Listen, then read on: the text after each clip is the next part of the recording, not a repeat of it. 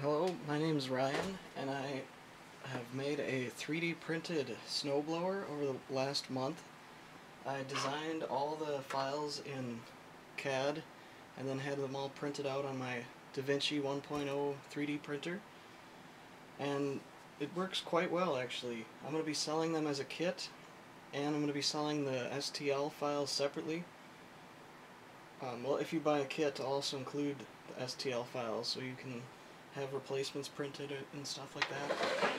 But the whole thing's designed to fit on a Kyosho Blizzard, and on mine I actually modified my Blizzard to face backwards basically. When you buy it from the store, it comes this way, you know. But it's pretty easy. You just need to cut the do some little work like cutting some stuff, like I drilled some holes here to fit a custom mount and stuff like that. And I put my own custom clip coming out of this plastic cover to clip the body on right there. It's pretty simple to do. But the kit, when you buy it, will come with this mount, and it's designed, it has several pieces that fit right into the stock. This is the Kyosho Blizzard SR. That's the newer model. I doubt this will fit the old DX models. But this one comes ready to bolt in. All the bolt holes line up to the side here, and it's mirrored actually.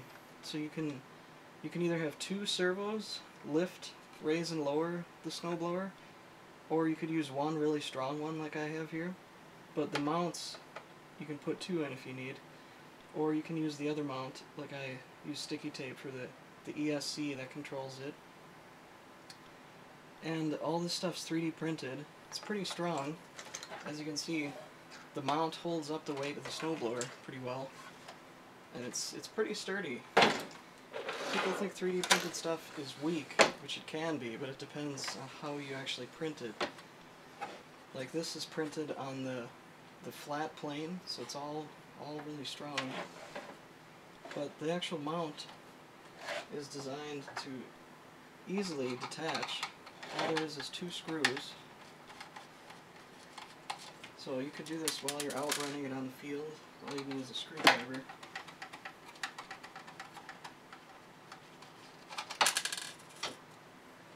And then simply slide out. Got to disconnect the wires though.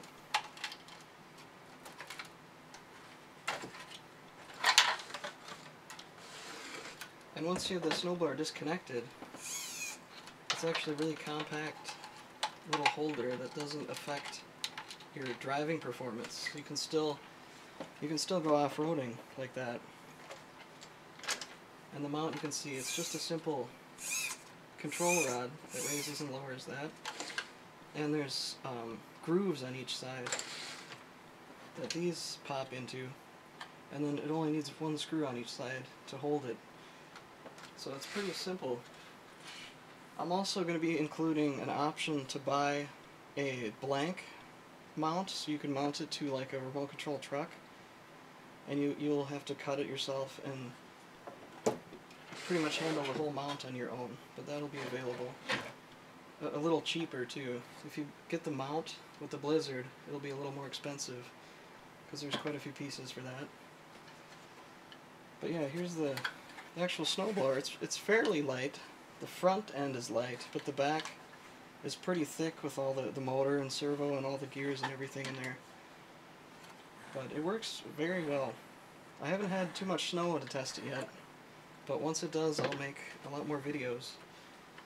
But it basically, you have to modify a servo to run 360 continuous because it's geared down, which is pretty easy to do. There's plenty of tutorials online for that. And then the motor, there is enough space to fit pretty much any motor you could want in here. I just have a stock 540 from Tamiya. And yeah, it's pretty much bolt together. Like the side ends just have bolts that connect this curved piece, which has printed supports to keep the front straight, and then you bolt together the center. And you can see I'm holding it from the nozzle. 3D printing is, the way I designed it, it's pretty damn strong.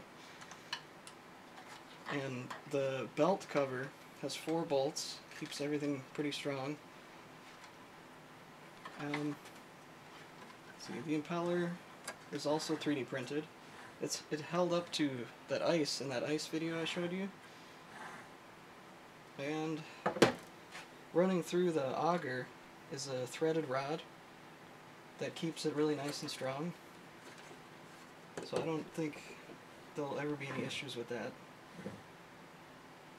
And currently all my gears are printed in ABS plastic, which held up against the ice. But I'm going to be printing them for the final kit in nylon plastic, so they will be significantly stronger.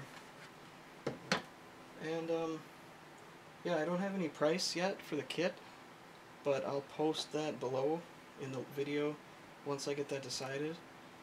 And yeah, let me know of any questions you guys have on the video. Actually, let me quick show you it running. I can just put it back on here.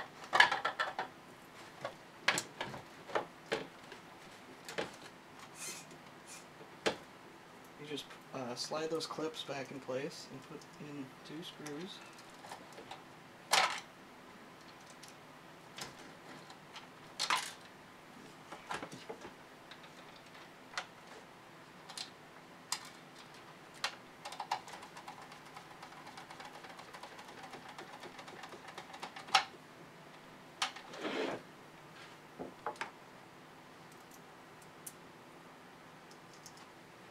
And this might take a little while, but it's the best design that I could come up with. Anything not using screws just didn't have enough strength to support the snowblower while it would be, you know, plowing through snow.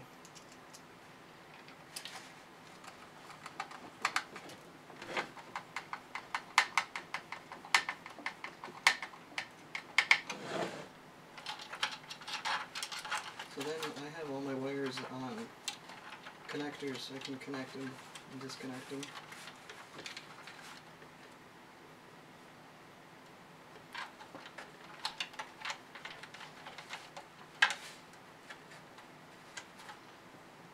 And for mine, I'm running a modified 9X radio. I got it on Hobby King. They're very nice. I put a Smarty Parts board inside of it, and it's very customizable. That's what I use on all my RC stuff. I also use the voltage meters from Hobby King. Very cheap, really nice clear display on how much battery you got left. Yeah, from the radio with that continuous servo, you got left and right, and it can actually blow the snow behind the machine.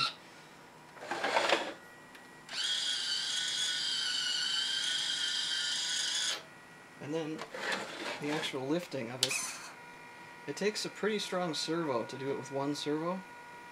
This one I believe is, I think, 10 kg rating. But as you can see, the flipping the Kyosho around, you have the weight of the motors that keeps it pretty balanced.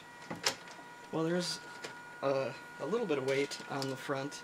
I have modified some of the drivetrain. I'll show you pictures of that in the actual kit of how to do that. But as you can see, tilting it up makes it really easy to drive and maneuver. And when it's down, you have, you know, less performance, but it goes pretty good straight.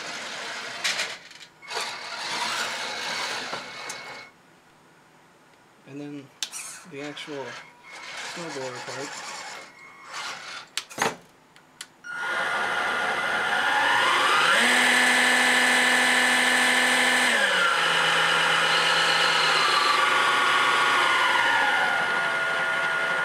I have mine on a speed controller, just so I can kind of fine-tune it while I'm out there and figure out what speeds are good.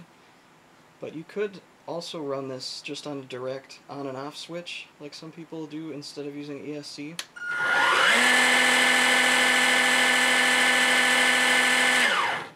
But it does have some volume to it, but I think that's just mainly all the moving parts.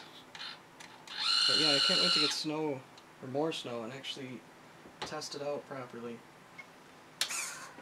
So yeah, I think that wraps it up. Let me know any questions you guys have, or thoughts on it, or design tweaks and stuff like that. So thanks for watching, and check out the links below to check out when I actually start selling it. So thanks.